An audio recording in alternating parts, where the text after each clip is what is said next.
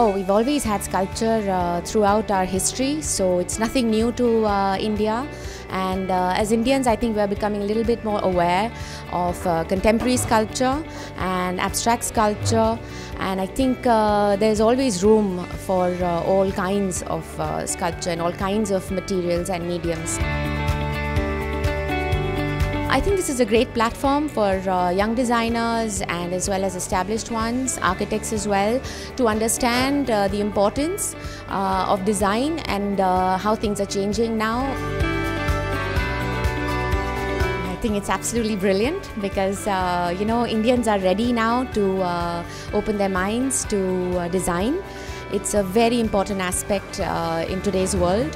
Without design, really nothing is possible. It allows everything to look beautiful, aesthetic, and at the same time user-friendly. And this initiative is going to bring together some really good minds and also spread a lot of awareness.